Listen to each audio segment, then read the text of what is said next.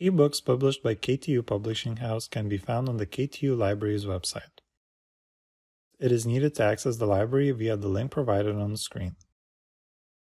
Before starting to use the books of KTU Publishing House, we recommend you to read the information of the availability of subscription databases and what users are allowed and what is prohibited. To read the books, you need to log in with your KTU single sign-on system username and password. If you're not logged in, you will not be able to read any books. Once you're logged in to your personal account, you can view your searches, add books to your bookshelf, add to favorites, share. You can also bookmark, add notes, and bookmark a book when you open it. You can filter your search by subject, date, and alphabet.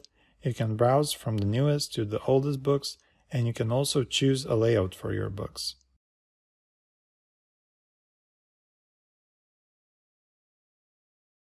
It is possible to search for the book by entering keywords or the title of the book in the search field.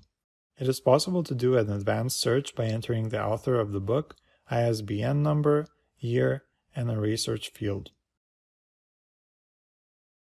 If you enter keywords and get a lot of results, you can narrow your search by selecting the suggested criteria on the left side of the screen. To read a book, click on the Read Online button. You can make bookmarks, add notes, zoom in and read full screen, flip through, arrange pages in a way that makes it easier to read, select the right page, search for words in the book, insert a citation, and set other options. On the left-hand side, click on the three dashes and you will be able to view the contents of the book, add notes, and view your bookmarks.